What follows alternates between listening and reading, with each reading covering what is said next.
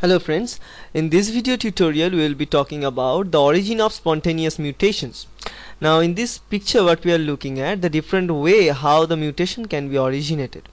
Now the most important thing in this case we can see there are several lining of problems or several lining of changes in nucleotide sequences in DNA.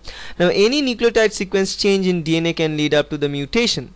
For example, any problem during the DNA polymerase activity, when the DNA polymerase incorporates any wrong nucleotide onto the growing chain of the DNA, it can lead up to replication errors.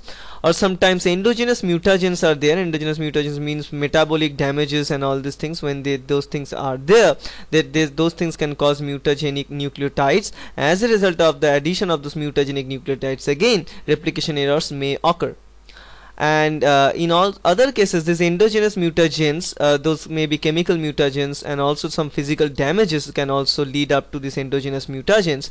They can spontaneously create damages in the DNA. Now the spontaneous DNA damage which is occurred by these endogenous mutagens again lead up to some replication errors or something like that. In those situations there are some repair mechanisms that are present inside the cell which will not work because they run out of all their necessary ingredients for repairing the DNA damages. In those situations they sustain the damage of the DNA instead of repairing them. This is called the error prone repair. So the error prone region means there must be error, and when there is an error those erroneous nucleotides are kept inside the DNA, that is not bypassed, so the repair was not done and error is maintained or error is sustained. In those cases that can also lead up to the mutation. But whatever process it is getting into, it finally need to go through the next round of DNA replication to finally achieve the mutation, because during this DNA polymerase stalling or mutagenic nucleotides addition or endogenous mutagen activity, there must be replication errors or spontaneous DNA damages, but this will show the mutation only after the next replication stage. So when the next round of replication completes, then it creates the mutations, and those mutations lead up to malfunctioning of the expression of the gene that are present in the DNA sequence.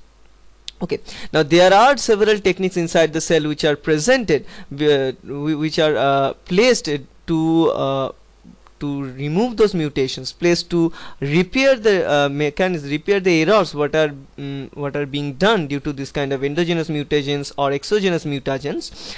Now, for example, there are here different error-free repair systems are out there for blocking the spontaneous addition of wrong nucleotide into the DNA. Or sometimes there are proofreading activity, not sometimes, most of the times proofreading activity is there, which is a very important activity of DNA polymerase to check that whether the right nucleotides are being added or not. If wrong nucleotides are added, then they act as the 3' to 5' exonuclease, and it chews up few nucleotide sequences and then synthesizes it again. And this is this proofreading activity lower down the effect of damages in the DNA sequence. Or sometimes mismatch repair systems are there with the help of different mismatch repairing enzymes. There are several set of specialized enzymes that can always act onto these nucleotides to remove the damaged nucleotides from the DNA and incorporate the right nucleotides onto the place of damaged DNA. Okay, for example, there are repair systems called nucleotide excision repair. There are base excision repair systems are always there for doing this. But the totally different type of repair system lies on this error prone repair, which is also called the SOS repair.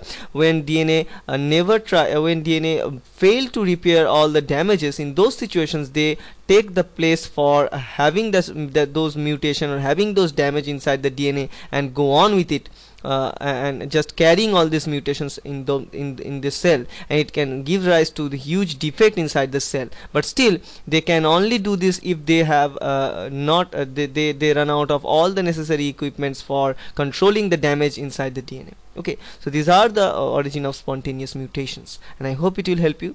Thank you.